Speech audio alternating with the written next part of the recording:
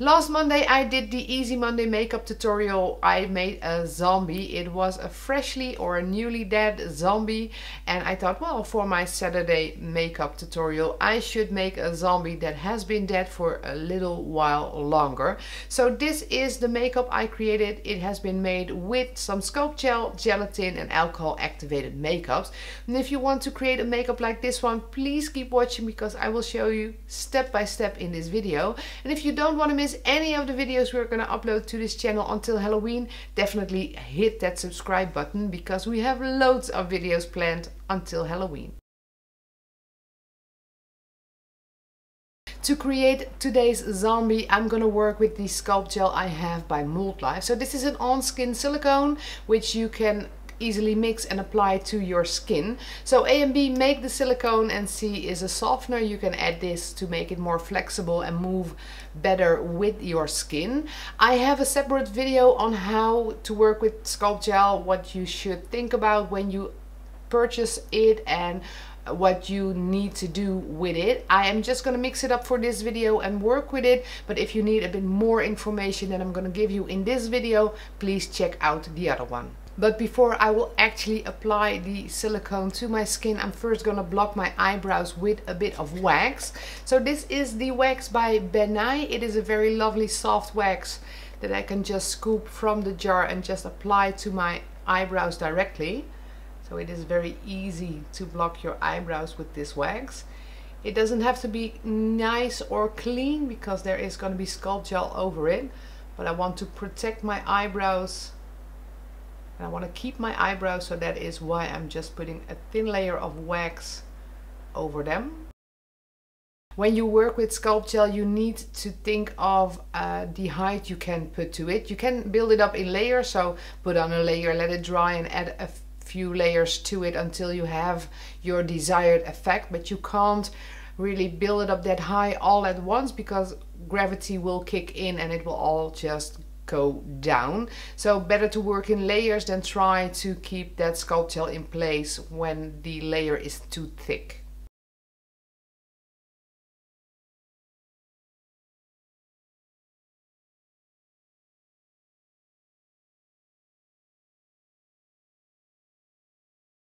There is the first bit of Sculpt gel on my skin.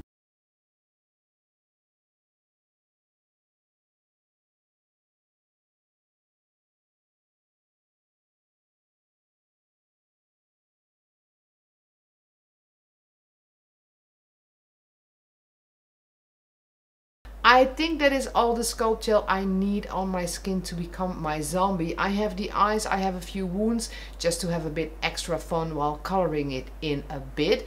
I need to let the Sculpt gel set, and that takes about 5 to 10 minutes depending on the temperature in the room. If it is warmer, it will take less time than when it's colder. While waiting on the Sculpt gel to set, I got a little brainwave and I thought, let's get rid of a bit of my hair to make this more into a freakish zombie. And I can't do this with Sculpt gel because it would be very difficult to remove from my hair again. And that is why I heated up some gelatin. This is the gelatin by Titanic Effects in the flesh color. It is in a very strange bucket, but if you buy it, you get a very nice package with it.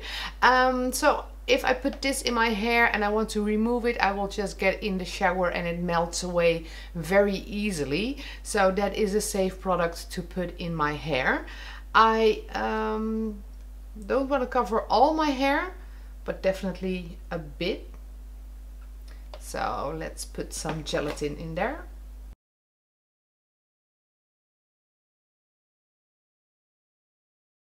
So I just quickly changed my hair a bit, not to have gelatin everywhere once I'm done with this video.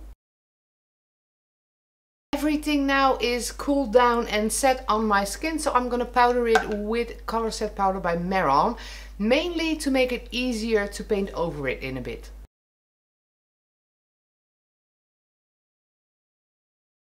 To color my zombie, I'm gonna work with two Encore palettes. So it is the Undead and the Zombie palette. You activate them with alcohol, of course, and I think the colors in these palettes are amazing for zombies.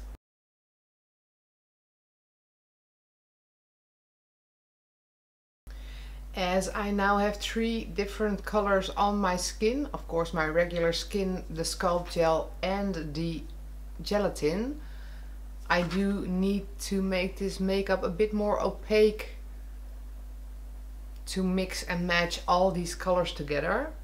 But that is okay, we are doing a Halloween zombie.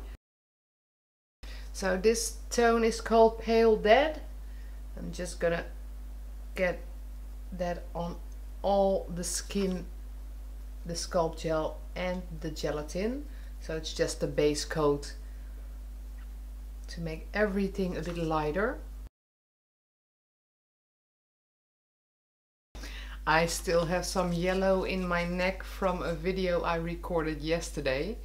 So you haven't seen that one yet, but if you catch my yellow creation, my yellow makeup, you will know that I recorded it before I recorded this zombie. Going on to a light gray color. It's actually called light gray.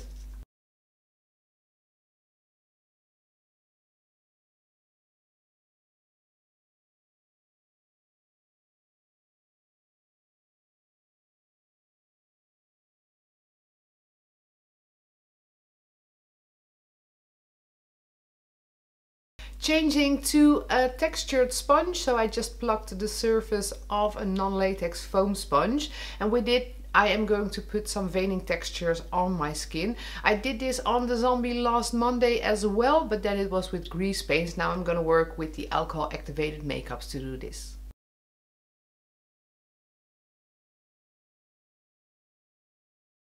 So I'm just using the same sponge over and over again.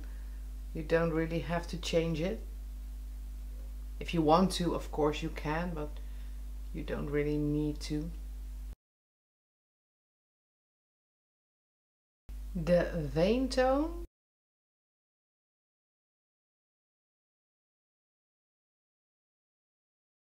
This might sound strange, but to cover all of what I have done a bit, I have a splatter brush. I'm going to use the light skin tone again to just lightly cover all the veinings and all the colors I just put on to make it appear that they are under my skin instead of on my skin. So this is a smaller stipple brush by Titanic FX. I'm using it with the lightest skin tone again, just to color my eyes a bit. Be careful with alcohol activated makeup near your eyes. Keep your eyes shut until the makeup has dried, because otherwise it does irritate the eye.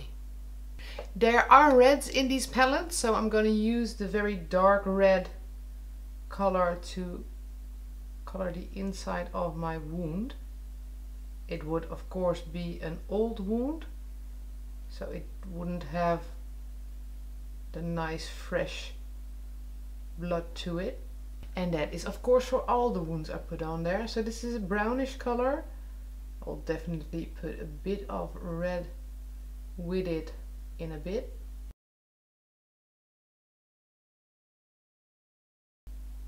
But if I would have been a zombie for a longer time, the blood would have dried and they would definitely not look like fresh wounds.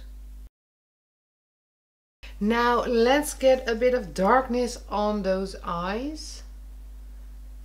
That is something I'm also gonna do with the alcohol activated makeup.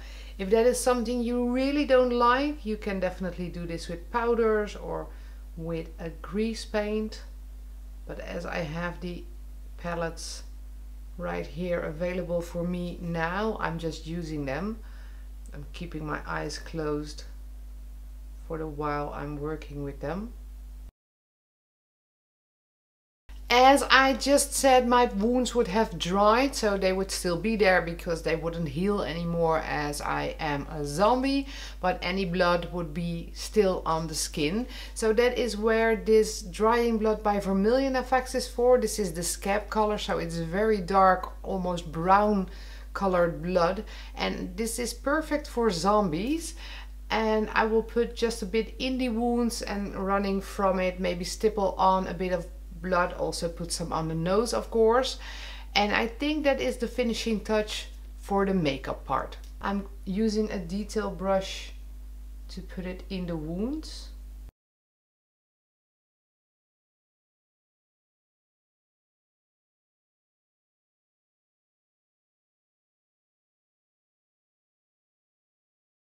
These lovely colored contact lenses are called Zombie Nights, and I think they would be perfect to add to this zombie makeup.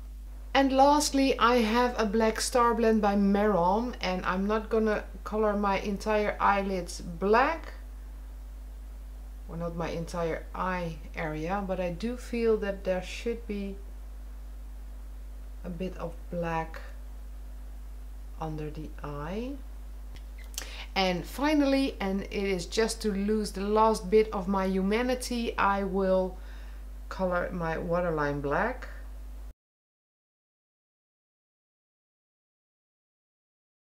And with that, the zombie makeup is complete. So I hope you enjoyed me showing you how you can create a zombie with the Sculpt gel and the gelatin. If you did, don't forget to give it a thumbs up and subscribe to our YouTube channel in the link below. Stay tuned on all the videos we will upload to this YouTube channel. We have a new video every day until Halloween. Tomorrow I will be back with a new zombie makeup. So if you don't want to miss it, subscribe, then we can notify you of the new videos we upload to our channel. For now, I wish you a wonderful day, and of course I hope to see you back here tomorrow.